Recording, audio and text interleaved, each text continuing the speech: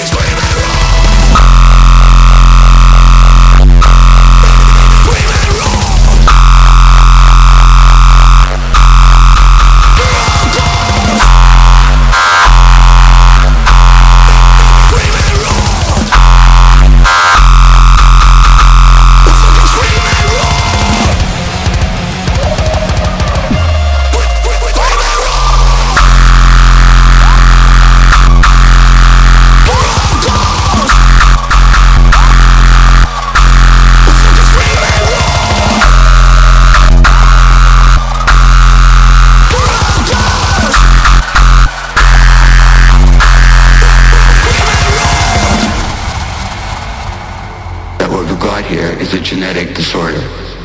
It's an adaptive response to stress. You would go into a stress state. But what if you couldn't do any of those things?